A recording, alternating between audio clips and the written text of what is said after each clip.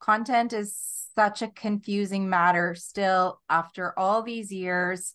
And I'm just hoping to make even a small dent in helping people understand and how to use it, functionally in a way to grow their business. Welcome to a new episode of Making Sense of Social Media, a podcast dedicated to small business owners and entrepreneurs on how to use content marketing. Now, I love to interview experienced and successful and veteran marketing professionals so that you can benefit from their knowledge. This week, we have Rachael Matthijs, who drops some amazing marketing gold. I can't wait for you to hear everything she has to say. Welcome, Rachael. Excited to have you here on Making Sense of Social Media podcast. Go ahead and introduce yourself to the audience. Well, thank you so much, Lorri. My name is Rachael Matthijs, and I'm the founder of RM Creative Services, a creative marketing agency that is based in Los Angeles, California. And we work to amplify brands and artists to stand out from the crowd with social media and strategic content. When you say artists, do you mean like painters, or do you mean singers, or kind of all of it? Or it's really interesting. Definitely all of the above. I have a background working in music journalism. That was one of my side hustles for a long time before I really dove into the marketing world. So when I say artists, it's definitely bands, musicians. I've also worked with illustrators, graphic designers, and even like jewelry designers and clothing designers who personally identify with the term artist a little bit more than maybe brand owner.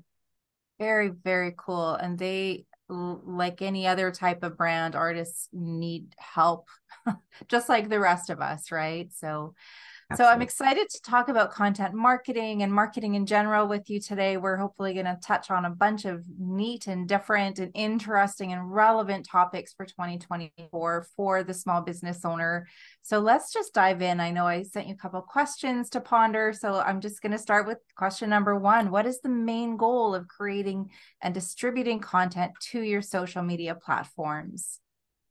I love this question, Lorri, because I think it's so foundational that at the core, social media is about building a connection and building awareness about you, building awareness about your brand, and getting that visibility over to your account. So every different platform has a little bit of their own rules, but the goal is to, of course, build those connections and build an audience. Now as a brand owner, small business owner, we want to move beyond that to eventually get sales or prospects from social media. But really at its core, it's really important to remember that social media is there to make connections and to build an audience. And so that's why, and the last couple of years, we've seen a lot of conversations about people not wanting to feel like they're being sold to on social media. And really, it's just about getting back to some of those roots of creating content that just is entertaining or fun to watch or different. And so I really like to emphasize that with my clients. And even when we're talking about social media on podcasts like this, that at its core, your goal with social media is to get eyes onto your account. Right. I love that. I have a bit of a side question for you that was tweaked from what you were saying. What do you tell people who, well, let me backtrack a little bit. As an artist, I would assume that they understand that they are the face of their brand. What do you say to small business owners? Let's say somebody who's a candle maker or who loves to walk dogs or make aprons. What do you say to that person who's like, I'm not the face of my brand, like my apron is? How do you help them understand that no, like it's this face right here that you have to share in order to build that connection and that community? I think that there is definitely a middle ground. I have some more introverted artist clients who will tell me like, I don't like the sound of my own voice. I can't do an Instagram live because I'm self-conscious about this, or they're just more introverted. And I'm pretty introverted myself too. But if you are using social media as a way to not only, build an audience and connection, but if you do want it to eventually get more sales or leads or build your newsletter, you are going to have to eventually show up in some degree and introduce yourself and who's behind the brand, because people want to see who is the person behind the curtain.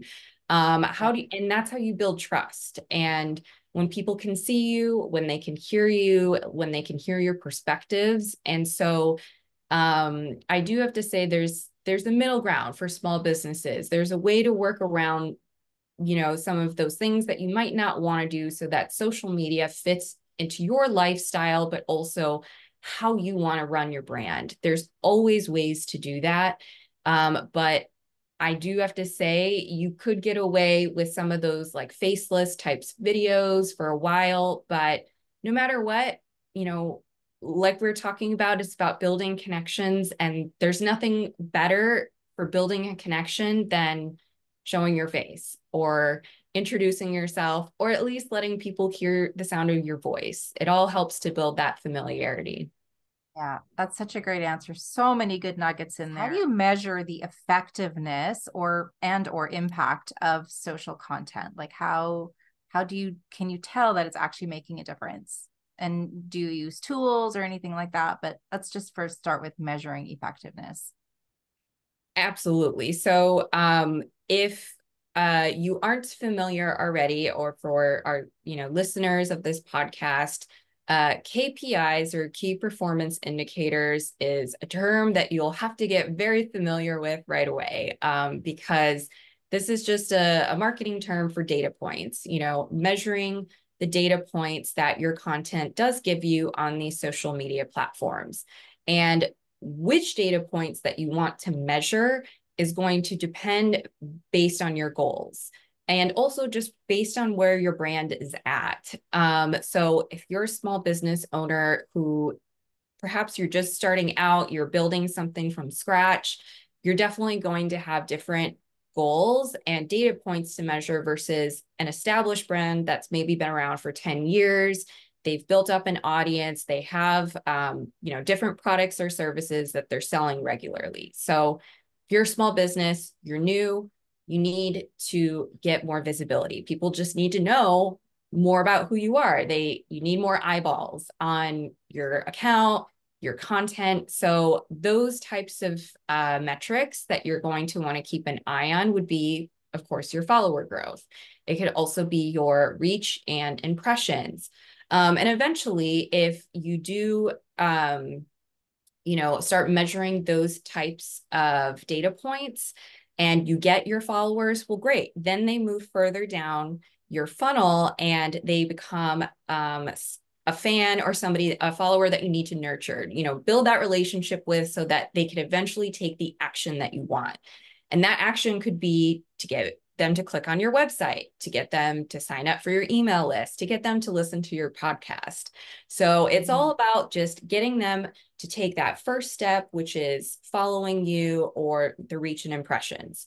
And Lorri, you also mentioned like, what are some tools that you can use? And if you're small business and budget is still something very top of mind, you can use the Meta Business Suite through Facebook to measure your Facebook and your Instagram analytics. You can even use, Instagram's very own platform to manually look at different data points.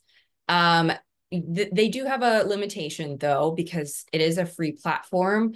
But even like the website that you have or your email software all have like analytics programs built in that can give you some of those foundational data points. But like I was saying, as your brand grows, you're going to want to measure more and more impact that you're making. So if your goal is you're launching a new product or service, of course, engagement and leads and sales will be the type of metrics that you want to keep track of. And you will need some more sophisticated programs to do that. I love Agora Pulse, even for measuring mentions, because you want to even look at mentions on blog posts. Maybe people talk about your brand on a podcast, and those types of programs can help aggregate all of that data that is going to be a little bit too difficult to get manually. So again, it kind of just depends on, your goals, the life cycle that your brand is in. But you can always have, a big campaign or a smaller campaign. It really is just where you're at. I love that you talked about like just kind of it's a full circle moment when you start creating content, getting your brand out there, building the community, but then measuring the effectiveness. It's all part of an overall strategy that needs to be implemented. And I do my best to make this very unscary because it can be very overwhelming for small business owners or somebody just starting out. But something else I really want to touch on, because I know you're an expert in the matter, is funnels. Like, how do you funnel, like it's literally top of funnel right down to, okay, now they've gone all the way down and they're now a customer or client. Like how do you implement that in your overall marketing using social media? Oh, I love this question, Lorri.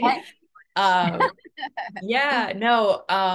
One really good tip that I have for that is to create some sort of ongoing content series. Some marketers I've seen, they've called it like an anchor piece of content, your anchor content. This could be in the form of a blog post. This could be a podcast. It could be a webinar or a video series, a YouTube series, but this is something that you create with the goal of perhaps you're going to run ads eventually, but you have that anchor piece of content that you publish regularly, and eventually the goal is to get them to move down to a different stage. So we were talking about earlier how social media is there as like a digital portfolio. You expect that nobody is going to know who you are, but let's say they find you on social media because you create a post about the most recent blog that you created. Fantastic. Well, your blog post is your anchor piece of content. Maybe you create one weekly. Well, when you use that, you're going to map out every single stage or touch point that you want that customer or that audience member to go through. So if the blog post is, okay, leave a comment and I'll send it to you directly. Well, the next touch point is getting them, of course, to read the blog post. But then maybe that next stage is in your blog post, you have a place for them to sign up for your email list. So that email list is going to then be in the next part of your funnel. And so every single stage it has an intention, it has a goal. And so really the best advice that I can give for a small business owner would be to think of that recurring content series that you enjoy, or it could be easy to create for you so that you can start to build that evergreen funnel, and you'll always have new leads or new audience members coming in. You just gave a master class on marketing, honestly. It really is. As it's not easy, but it's simple, right? Like there are steps to take. It doesn't matter if it's 2012 marketing, 2024 marketing. It's follow the steps, you'll get results. And additionally, so thank you for that. But ironically, you use the word anchor. And just this morning, I was doing some reading and I actually wrote this down. I'm going to read this morning. Without an anchor, there's nothing to hold you in place. So having that anchor is so pivotal to anybody's success. And I feel like personally, I lost my anchor a while back and I've just been like flailing, but I feel like I've now reattached that anchor to myself in the form of this podcast and my own marketing funnels, and just I'm so excited to bring amazing guests like you and the others that I've already interviewed and have yet to interview to bring this amazing value to small business owners. So thank you for being a part of it, Rachael. I'm so honored to have you here. And what are some of the best practice tips for creating engaging and relevant content for, everyone's target audience? So I think that there is a little bit of nuance to this question because most people, when they think of what's going to be engaging for content, they hear all these different answers and they're like, which one is going to be best for me? And I understand that, a little bit of frustration and overwhelm because as marketers, we try and give the most accurate advice for the brand, no matter, again, what stage they're at, how long that they've been around. But from the brand side, that can be a bit overwhelming because it's like, well, this is a little bit too vague for me. I need it to be more specific. And that's completely fine. But I think with social media, the rules are always going to evolve. They're always going to change, and they're a little bit different from platform to platform. So I always tell my clients, like, don't worry too much about the time of day that you're posting or the number of hashtags that you're using on these different platforms, because at the essence, it's about your messaging. It is about the emotional heartstrings that you are able to pull with your audience and in your content. And this could be through your visuals or it could be text. It doesn't have to just be one or the other. And frankly, I've seen brands do this successfully. Um, they can have 500 followers, they can have 5,000 or 500,000. It doesn't matter if it's a video or a carousel post or static posts. Engaging content comes down to the messaging that's integrated in it and the emotional response that you want the audience to take away from it. So I mentioned I used to work in journalism, and I like to refer to like journalism's main rules of thumbs, like answering who, what, where, and how with creating your content and creating a good story. Because when it comes to creating those good stories and the good content that's engaging, it usually comes down to also the wow factor, or maybe it's heartwarming or thought provoking, or maybe you want your audience just to laugh at it, to find humor in it, or even it could be like anger inducing. Do you want your audience to get a bit riled up from this message because it's an important cause, it's important to you? So when it comes to creating engaging content, I really think it's most important to think about your audience's emotional, like those psychological ties. It's not just creating a bunch of reels. It's not just creating a bunch of carousel posts. Right. You get the most value from your content when it really hits that emotional heartstring with your audience. Absolutely. And so in that, knowing our audience, because every business owner has a different target audience, like knowing them intimately is so, so important. I know I stress that over and over and over with my coaching clients as well. Like it it's no longer about, what I offer is not about that anymore. It's about, like you said, pulling at the heartstrings and letting the audience reading or hearing or seeing know that we understand and we can help. And how do you balance the quality versus quantity debate that surrounds social media marketing content? We touched on this a little bit earlier with, like, we're getting these mixed messages of produce more content. No, don't produce more content. It's just getting lost. So what's your take on the quality versus quantity debate?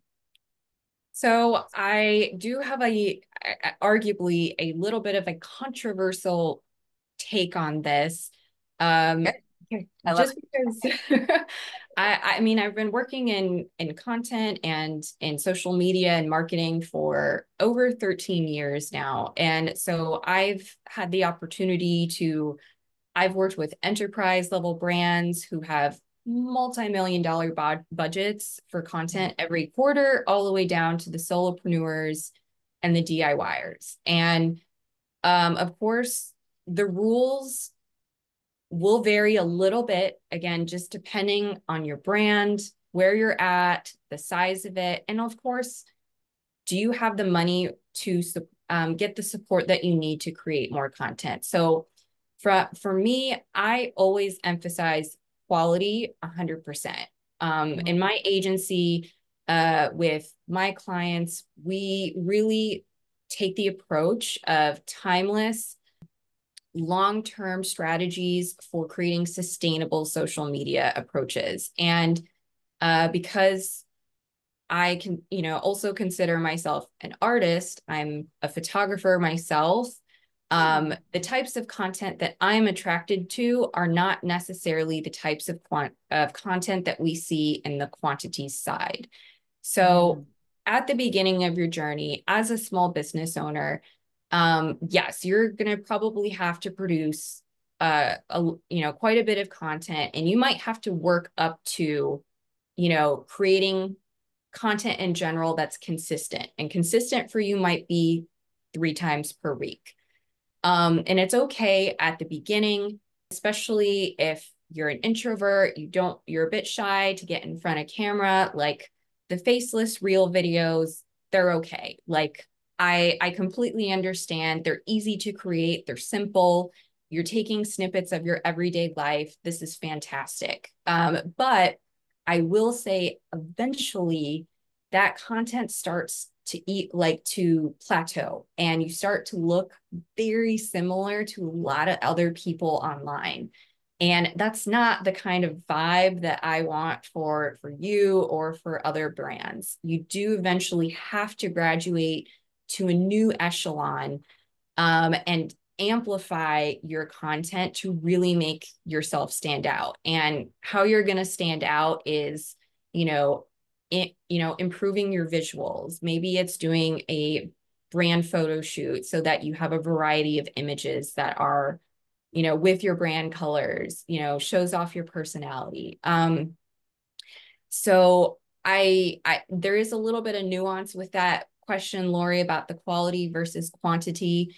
I always emphasize quantity, and even posting less if need be, so that the content really is unique and different and makes you stand out. But I do understand the approach for quantity, that is, producing a high volume. Maybe you have a really aggressive goal that you have to meet, and producing a higher quantity can get you there. So there's nuance to everything, and I can see, both sides of that strategy and approach.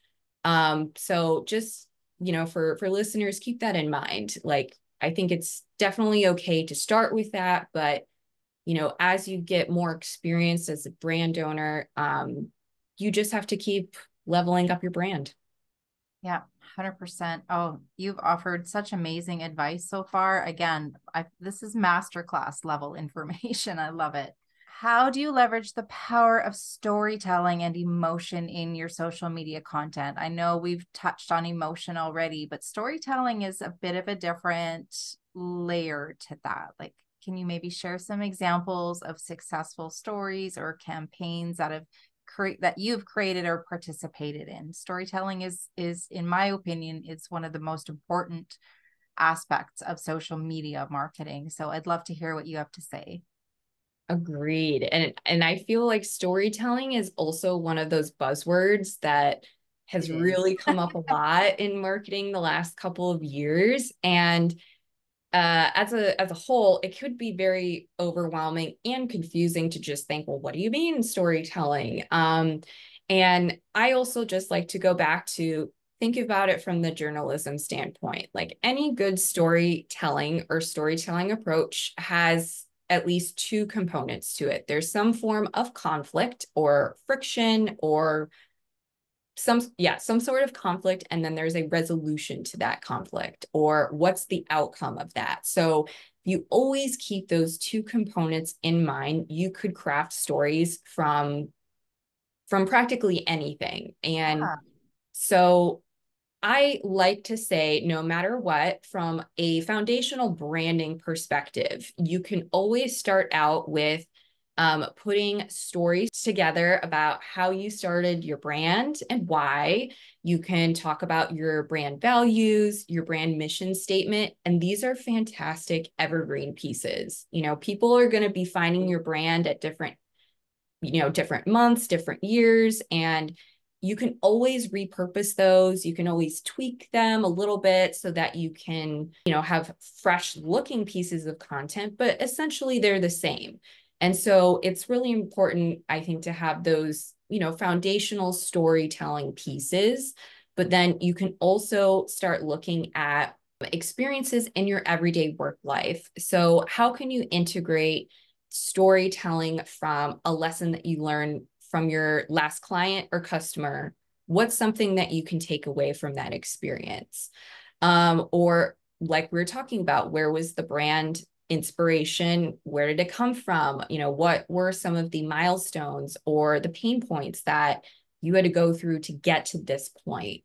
And you can talk about storytelling again in visual form. It could be a graphic, it could be through your brand photography or videos, and you can also tell it through text. If you're a stronger writer, like LinkedIn is such a great platform for this. You Mm-hmm. can start a blog. And so here are a couple examples also with clients for, I guess beyond those foundational branding aspects that we were talking about. So I work with a luxury home decor brand. Actually, she makes homemade candles.